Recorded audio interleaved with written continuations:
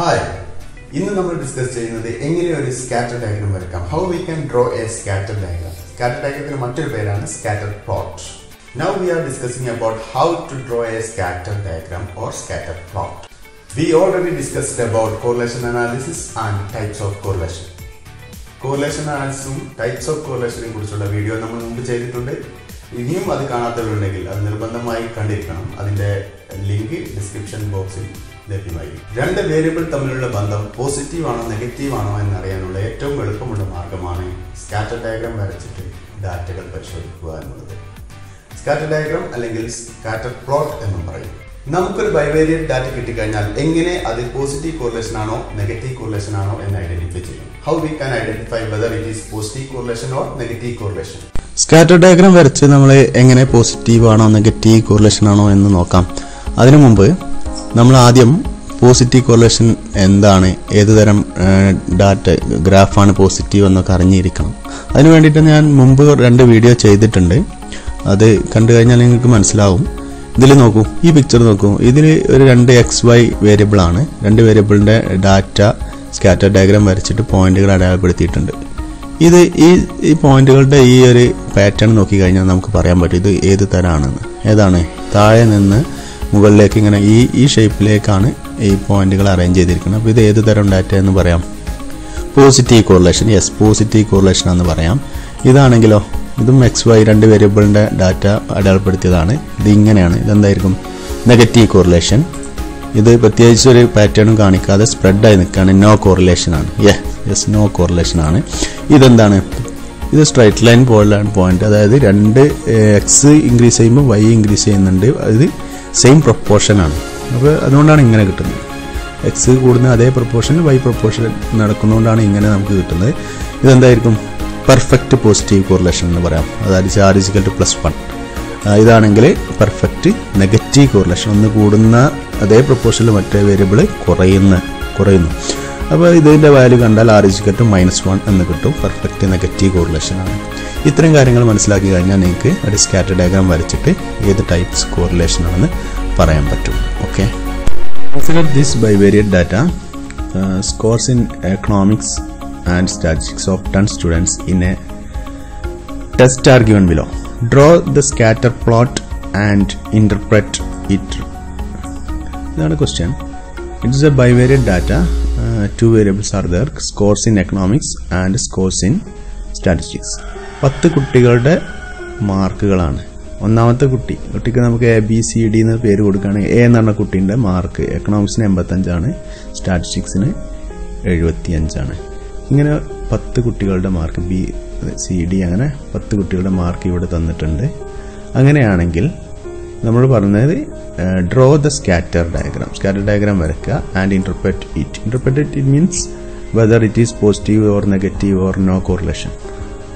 അത് കണ്ടെത്താനാണ് നമ്മളോട് ആവശ്യപ്പെട്ടത്. ഇത് വെച്ചിട്ട് നമുക്കൊരു സ്കാറ്റർ ഡയഗ്രാം വരക്കാം. ഇതാണ് നമുക്ക് വരക്കേണ്ട സ്കാറ്റർ ഡയഗ്രത്തിന്റെ ഡാറ്റ. ഇതിൽ നമുക്ക് 10 കുട്ടികളെ നമ്മൾ ചെയ്യുന്ന മനസ്സിലാകാൻ വേണ്ടിയിട്ട് ABCDEFGHIJ എന്ന് പറഞ്ഞിട്ട് 10 പേരുകൾ കൊടുത്തിട്ടുണ്ട് 10 കുട്ടികൾക്ക്. A എന്ന് പറഞ്ഞ കുട്ടിയുടെ എക്കണോമിക്സിന്റെ മാർക്കും സ്റ്റാറ്റിയുടെ മാർക്കും, അതുപോലെ B എന്ന കുട്ടിയുടെ മാർക്ക്, ഇങ്ങനെ കറസ്പോണ്ട് ആയിട്ട് സംഭവം തന്നിട്ടുണ്ട്. ഇതിന്റെ സ്പ്രെഡ്ഷീറ്റാണ് ഞങ്ങൾ ആദ്യം കാണിക്കുന്നത്. ഇതിൽ നമ്മൾ എങ്ങനെയാണ് ഇത് ഉപയോഗിച്ചിട്ട് നമ്മൾ സ്കാറ്റർ ഡയഗ്രാം വരക്കാം എന്നുള്ളതാണ്. പൊതുവെ സ്കാറ്റർ ഡയഗ്രാം വരക്കാൻ വളരെ ഈസിയാണ്. ചിത്രം വരയ്ക്കുക, ഗ്രാഫ് വരക്കാൻ അറിയുന്ന കുട്ടികൾക്കൊക്കെ ചെയ്യാൻ പറ്റും. എന്നാലും പരീക്ഷകളിൽ കൂടുതൽ കുട്ടികളും തെറ്റിക്കുന്ന ഒരു സംഭവമാണ് ഇത് എങ്ങനെ വരക്കാം എന്നുള്ളത്. അതുകൊണ്ട് ഞാനൊരു പോയിന്റ് എങ്ങനെ വരക്കാം എന്നുള്ളത് ഞാൻ വ്യക്തമായി കാണിക്കാം. ആദ്യത്തെ കുട്ടി A എന്ന സ്റ്റുഡന്റിന്റെ പോയിന്റ് എങ്ങനെ അടയാളപ്പെടുത്താം? എക്കണോമിക്സിന്റെ നേരെ മാർക്ക് 85ഉം സ്റ്റാറ്റിക്ക് 75ഉമാണ് കിട്ടിയത് ആ കുട്ടിക്ക്. അങ്ങനെയാണെങ്കിൽ എക്കണോമിക്സ് എന്നത് നമ്മൾ X ആക്സിസിലാണ് ഞാൻ ഇവിടെ കൊടുത്തത്. ആദ്യത്തെ വേരിയബിൾ എന്ന നിലയ്ക്ക് X ആക്സിസ് കൊടുത്തു. രണ്ടാമത്തെ വേരിയബിൾ സ്റ്റാറ്റിസ്റ്റിക്സിന്റെ വേരിയബിൾ ഞാൻ Y ആക്സിസിലും കൊടുത്തു. ഈ രീതിയിലാണ് ഡാറ്റ അറേഞ്ച് ചെയ്തിട്ടുള്ളത്. ഇവിടെ നമ്മൾ A എന്ന് പറഞ്ഞ സ്റ്റുഡന്റിന്റെ മാർക്ക് എങ്ങനെ അടയാളപ്പെടുത്താം, എങ്ങനെ പോയിന്റുകൾ അടയാളപ്പെടുത്താം എന്നാണ്. A എന്നുള്ള സ്റ്റുഡന്റിന്റെ എക്കണോമിക്സിലെ മാർക്ക് നമുക്കറിയാം 85 ആണ് അല്ലേ. അപ്പോൾ എക്കണോമിക്സ് നമ്മൾ X ആക്സിസിലാണ്. X ആക്സിസിൽ 85 എന്ന് പറയുമ്പോൾ 80ന്റെയും 90ന്റെയും ഇടയിൽ ഇവിടെ ഒരു ലൈൻസ് ആണ് നമുക്ക് വേണ്ടത്. അത് ഇതിന് നേരെ 85ന് ലൈൻ ഇവിടെ ഇല്ല. ഗ്രാഫിലൊക്കെ ആണെങ്കിൽ നമുക്ക് ചെറിയ ലൈൻസ് കിട്ടും. ഈ വെള്ള പേപ്പറിലാണ് നിങ്ങൾ പരീക്ഷയ്ക്ക് വരക്കുന്നതെങ്കിൽ അതിനനുസരിച്ച് നമ്മൾ 80ൻ്റെയും 90ൻ്റെയും സെൻറ്ററിൽ 85 എന്നുള്ളത് നമുക്കറിയാം. അപ്പോൾ ഏകദേശം ഇവിടെ ആയിട്ടാണ് വരിക. അത് ഞാൻ നിങ്ങൾക്ക് വ്യക്തമായി കാണിക്കാൻ വേണ്ടി ഒരു വര വരയ്ക്കുകയാണ്. അവിടെ 85-ന് നേരെ ഒരു വര ഇവിടെ കാണാം ഇല്ലേ. ഇനി എക്കണോമിക്സിൻ്റെ മാർക്കിൻ്റെ ലൈൻസ് നമുക്ക് മനസ്സിലായി. ഇനി സ്റ്റാറ്റിൻ്റെ മാർക്ക് 75 എന്ന് പറഞ്ഞ സ്റ്റുഡൻറ്റിന് സ്റ്റാറ്റിയുടെ മാർക്ക് 75 75 എന്ന് പറയുമ്പോൾ 70ൻ്റെയും 80ൻ്റെയും സെൻറ്ററിൽ ഇവിടെയാണ് ലൈൻ വരിക അല്ലേ. ഇവിടെയാണ് ലൈൻ വരിക. അങ്ങനെയാണെങ്കിൽ ഇതുപോലെ ലൈൻ അവിടെ വരും. നമ്മളൊരു ഇമാജിനേഷനാണ് ഈ ലൈൻസ് കേട്ടോ. ഇത് ലൈൻസ് ഉണ്ടാവില്ല, ഞാൻ നിങ്ങൾക്ക് മനസ്സിലാക്കാൻ വേണ്ടിയിട്ട് ഈ പോയിന്റ് അടയാളപ്പെടുത്തുന്നത് മനസ്സിലാക്കാൻ വേണ്ടിയിട്ട് വരച്ചു എന്നേ ഉള്ളൂ.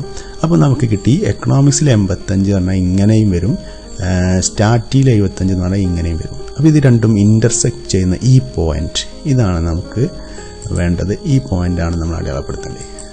ഇവിടെ ഒരു പോയിന്റ് കണ്ടോ, ഈ പോയിന്റാണ് നമുക്ക് അടയാളപ്പെടുത്തേണ്ടത്. ഈ പോയിന്റാണ് ആദ്യത്തെ എ എന്ന് പറഞ്ഞ സ്റ്റുഡൻറ്റിൻ്റെ സ്കാറ്റർ ഡയഗ്രത്തിൽ ആദ്യത്തെ പോയിന്റായിട്ട് ഞാൻ കൊടുത്തത്. ഇനി ഇതുപോലെ ബി എന്ന് പറഞ്ഞ സ്റ്റുഡൻറ്റിൻ്റെയും ഇതുപോലെ ഇങ്ങനെ ചെയ്യണം. ഓക്കെ, അപ്പോൾ നമുക്കിനി ഈ ലൈൻസ് ആവശ്യമില്ല, ഇത് ഞാൻ ഇതിനു വേണ്ടി ചെയ്തതാണ്. ഈ ലൈൻസ് നമ്മൾ ഒഴിവാക്കും. ഓക്കെ, ഇതുപോലെ നമുക്ക് 85ലും 75ലും ഒരു പോയിന്റ് ഇതുപോലെ കിട്ടി. ഇനി അടുത്ത സ്റ്റുഡൻറ്റ് ബി ആണ്. ബി എന്ന സ്റ്റുഡൻറ്റിൻ്റെ പോയിന്റാണ് അടയാളപ്പെടുത്തേണ്ടത്. ഇതിനിടയ്ക്ക് ഞാൻ പറയാൻ വിട്ട് പോയൊരു കാര്യം, എക്സ് ആക്സിസിൽ നമ്മൾ സംഖ്യകൾ കൊടുത്തത് ഇവിടെ 10, 20, 30, 40 എന്ന രീതിയിൽ കൊടുത്തിട്ടുണ്ട്. വൈയും അതേ പ്രൊപ്പോർഷനിലാണ് കൊടുത്തത്. എക്സ് ഗ്രാഫിൽ നമുക്ക് എക്സും വൈയും എങ്ങനെ അടയാളപ്പെടുത്താമെന്നതൊന്നും ഞാൻ എക്സ്പ്ലെയിൻ ചെയ്യുന്നില്ല, നിങ്ങൾ ബേസിക് ക്ലാസ്സുകളിൽ പഠിച്ചതാണ്. എന്നാലും ഇവിടെ പറയാം, ഇവിടെ നമ്മൾ ശ്രദ്ധിക്കേണ്ടത് എക്കണോമിക്സ് ആണ് എക്സ് ആക്സിസ് കൊടുത്തതെങ്കിൽ എക്കണോമിക്സിൽ വരുന്ന സംഖ്യകൾ ഏറ്റവും വലിയ സംഖ്യ 85ഉം ചെറിയ സംഖ്യ അതാണ് 14 അല്ലേ. ഈ സംഖ്യകൾ നോക്കിയിട്ട് അതൊക്കെ വരുന്ന രീതിയിലായിരിക്കണം എക്സിൽ സംഖ്യ കൊടുക്കേണ്ടത്. അതിനനുസരിച്ച് നമ്മൾ ഗ്രാഫ് സെറ്റ് ചെയ്യാം. ഇവിടെ 140 വരെ മതി നമുക്ക്. അതുപോലെ വൈ ആക്സിസ് ആണെങ്കിൽ സ്റ്റാറ്റിയാണ്. സ്റ്റാറ്റിയിലെ ഏറ്റവും വലിയ മാർക്ക് വരുന്നത് 82. അപ്പോൾ നമുക്ക് 82 വരുന്ന ഇവിടെ വരെ കൊള്ളുന്ന രീതിയിലുള്ളൊരു വൈ ആക്സിൽ സംഖ്യകൾ അടയാളപ്പെടുത്തുക. 10, 20, 30 ഇതൊക്കെ നമ്മുടെ ഇഷ്ടത്തിന് ചെയ്യാവുന്നതാണ്. ഗ്രാഫിൻ്റെ വലുപ്പത്തിനും പേപ്പറിൻ്റെ വലുപ്പത്തിനനുസരിച്ച് നിങ്ങൾക്ക് ചെയ്യാം. ഇനി ഇവിടെ നമ്മൾ രണ്ടാമത്തെ ബി എന്ന് പറയുന്ന സ്റ്റുഡൻറ്റിൻ്റെ എങ്ങനെ മാർക്ക് ചെയ്യാം. ബി എന്ന സ്റ്റുഡൻറ്റ് എക്കണോമിക്സിന് 35. എക്കണോമിക്സ് എന്ന് പറയുമ്പോൾ നമ്മുടെ എക്സ് ആക്സിസ് ഇതാണ്. ഇതിൽ 35 എന്ന് പറയുമ്പോൾ ഇതാണ് പോയിന്റ്. 40ൻ്റെയും 30ൻ്റെയും ഇടയിലുള്ള ഈ പോയിന്റാണ് 35 സെൻറ്ററിലുള്ളത്. 35ന് നേരെ 65. 35ന് നേരെ 65 സ്റ്റാറ്റിയിൽ 65 എവിടെ വരുന്നത്, ഇതാണ് 65. അപ്പോൾ നമുക്ക് ഇതിന് നേരെ എന്ത് ചെയ്യാൻ പറ്റും, 35നും 65ൻ്റെയും പോയിന്റ് ഇൻ്റർസെക്റ്റ് ചെയ്യുകയാണെങ്കിൽ ഇവിടെയാണ് ആ പോയിന്റ് വരിക. 35ഉം 65ഉം ഇൻ്റർസെക്റ്റ് ചെയ്യുന്ന പോയിന്റ് ഇതാണ്. അടുത്ത സ്റ്റുഡൻറ്റ് സി ആണ്. സിയുടെ നോക്കൂ, എക്കണോമിക്സ് 25, എക്കണോമിക്സ് 25, സ്റ്റാറ്റ് വരുന്നത് 32. സ്റ്റാറ്റ് വരുന്നത് 32. അത് ശ്രദ്ധിക്കുക. അപ്പോൾ 30-40ൻ്റെ ഇടയിലുള്ള പോയിന്റ് ഇതാണ്. 32 എന്ന് പറയുമ്പോൾ ഏകദേശം നമ്മളിങ്ങനെ എടുത്തിട്ട് 35 പറയുമ്പോൾ സെൻറ്ററാണ്. അപ്പോൾ 32 ആകുമ്പോൾ അതിൻ്റെ താഴെ 25 സെൻറ്ററിൽ ഇതിൽ വരുന്ന ഒരു ഇൻ്റർസെക്റ്റ് പോയിന്റ് ഞാൻ ഏകദേശം അടയാളപ്പെടുത്തി. ഇങ്ങനെ ഓരോ പോയിന്റുകളും നമ്മൾ എന്ത് ചെയ്യാം, സി ഡി എല്ലാ സ്റ്റുഡൻസിൻ്റെയും നമ്മൾ ഇനി ഇങ്ങനെ അടയാളപ്പെടുത്തി പോയാൽ നമുക്ക് സ്കാറ്റർ ഡയഗ്രാം വരക്കാൻ പഠിക്കാം.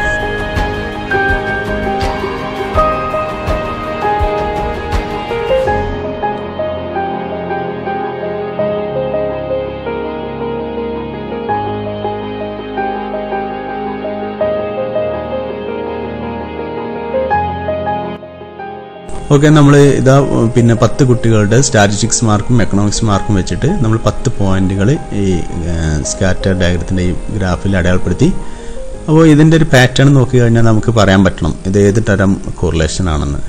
ഏതാണ് നമ്മൾ കഴിഞ്ഞ ക്ലാസ്സുകൾ പഠിച്ചത് നോക്കിയാൽ നമുക്കറിയാം, ഇതൊരു താഴെ നിന്ന് മുകളിലേക്ക് ഇങ്ങനെ ഒരു ട്രെൻഡ് കാണുന്നുണ്ട് അല്ലേ. അതാണെങ്കിൽ നമുക്കൊരു ലൈൻ വരച്ച് നോക്കാം.